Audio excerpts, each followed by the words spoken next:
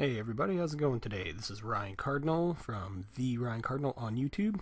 I can also be found on Twitter, Instagram, Facebook, Tumblr, DeviantArt at the same handle.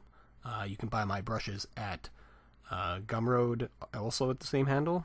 That is The Ryan Cardinal, TheRyanCardinal. This video here is to help anybody who's purchased my Scales brush pack for Clip Studio Paint. I'll be going through the procedures on how I use the setup and how to maximize the brushes and what they can do. Bear in mind with me, this is also my first tutorial, so if I'm sounding like a hockey player in an interview doing lots of ums and ahs, I will try my best to edit those out because I know how annoying those can be. So we will start off with the brushes here. So if you've downloaded the brush pack, thank you very much for purchasing them. They are extremely handy. I wish I would have had these while I was tattooing for my career. It would have saved me an immense amount of time. So in the brush pack, I have top scales and belly scales. Now if anybody's purchased this, you might notice that one of the scale sets, I believe it's scales 8, looks the same as scale 7. So something along those lines. So there's scale 7, and there's scale 8.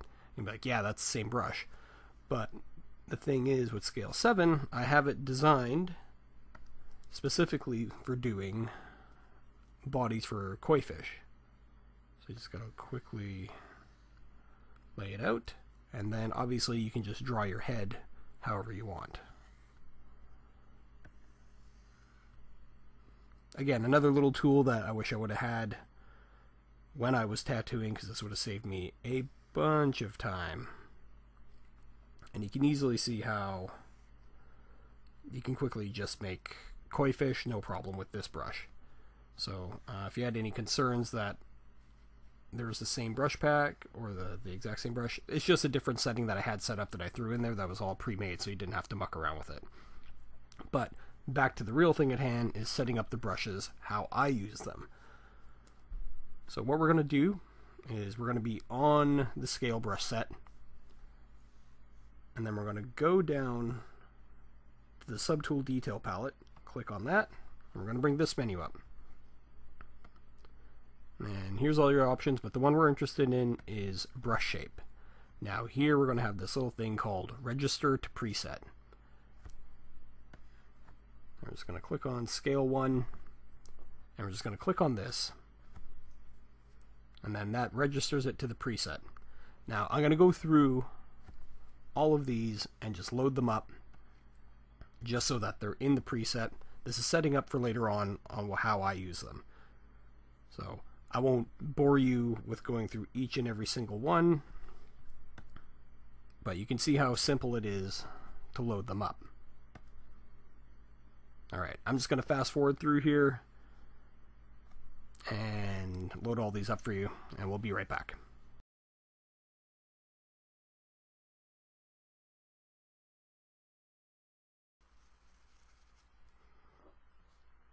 Alright, and we're back here. So I got all of those preloaded into the register here. So I'm going to close this. Now what I'm going to do is I'm just going to grab the paint bucket tool, go to my regular layer here, it says normal 1, and I'm just going to get a gray. I think I'll just leave it at that. And just going to gray this out just so it's a little bit easier to see exactly what I'm doing. Now, the next thing that we're going to do, we're going to go back here, and we're going to pick new vector layer. And we're going to draw on the vector layer with the belly scales first. This is how I like doing it. I like seeing how the belly scales lay out. That way I can see the roll of the snake and where it's like folding in on itself. So I'm going to shrink this down to the size that's manageable. Right about there. And I'm just going to draw out just like a generic snake shape.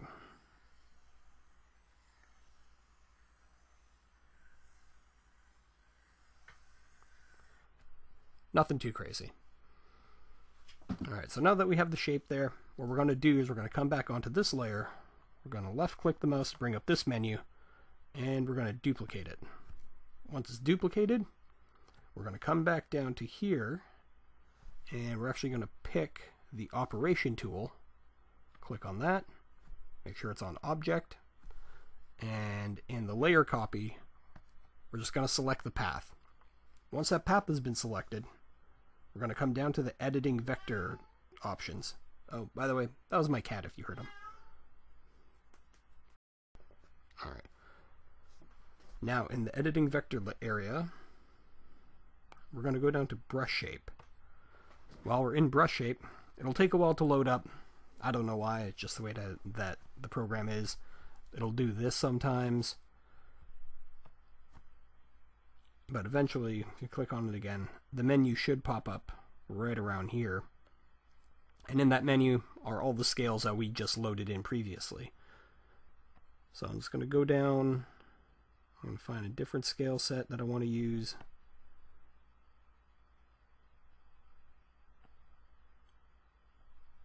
Let's just go with scale 7. We'll stick with scale 7. And bam, there we go. Now what it does, because we were drawing on a vector layer, and we have a path, it'll follow the exact same path as the belly scales. So this comes in super handy when we go to edit some stuff. So what I'm going to do now is, see, we have some of the belly scales kind of overlapping and sticking out in a couple spots.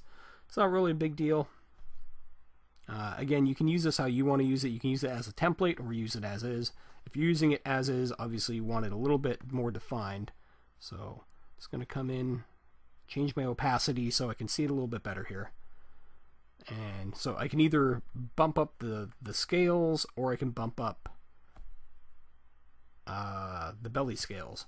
So since I'm already on the scale menu here, I'm just going to go back down to my editing vector layer, and where it says brush size, I'm just going to bump this up a little bit. And as we can see, without having to muck around with it, just by a couple button clicks, we can adjust those top scales so they fit a lot better over top those belly scales.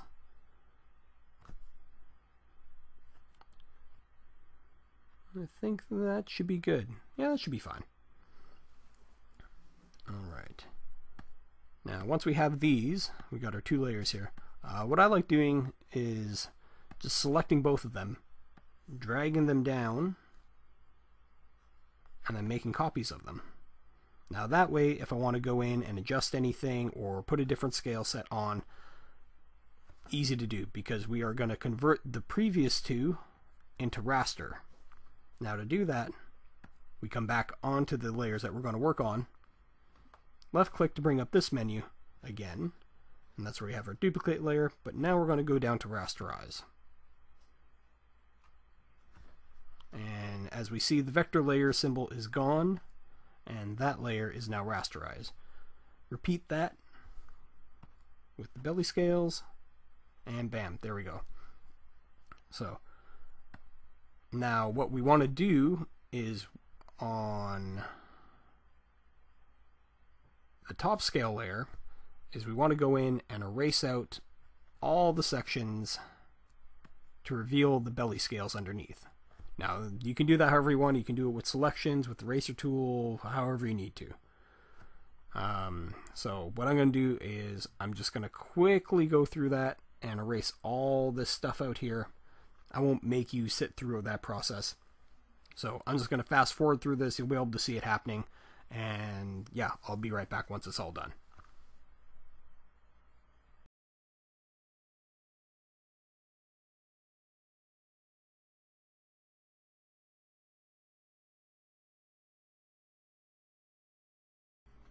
Alright, and we're back.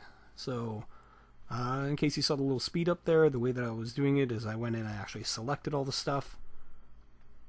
The way that I did that is I came in to where your marquees are, that's your rectangle, ellipse, lasso, all that, and I actually used the selection pen tool to quickly go through everything, and that's how I make the selections. And there's also the erase selection tool, where you can come in and just kind of erase your stuff out. Cool thing with those is they act just like brushes, which means you have the stabilization down here, in your tool property menu, so you can make really nice, precise masks. Let's get rid of all that. So yeah, essentially that's how I like to lay my stuff out. There's a couple little areas, obviously, where it's not absolutely perfect, but that's no big deal. Let me just click on this here. Like this right here, you can just simply draw that in. There's a couple little spots where you can redefine it, but realistically, laying out this entire snake with all these scales, drawing it by hand, obviously going to take a way lot longer. I think in total this might have taken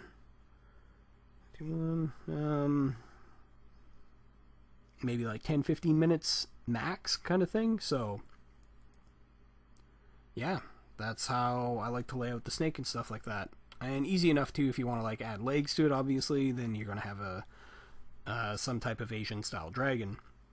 And you just draw the head on how you want, and then there you go. That's how I like to use these brushes.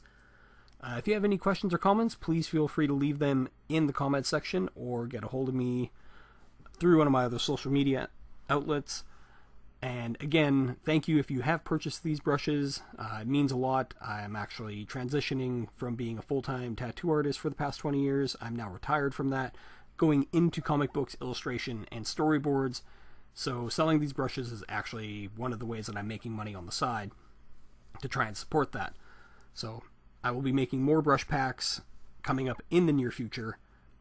This particular brush pack was designed mainly with tattoo artists in mind, but like I said, I also have a personal project that I'm working on that involves a character that is a snake. So there's also a additional reason why I made these brush packs for myself. And yeah, like I said, any questions, feel free to comment. Any feedback on the tutorial, please let me know. Like I said, this is my first tutorial, so understandably, if it's not the most crisp, clean, or concise, I get it. But feedback on that would be extremely helpful. And if you want to buy more brushes, please go check out my Gumroad site. I have the link in my channel. And yeah, that's it. All right, have yourself a good day.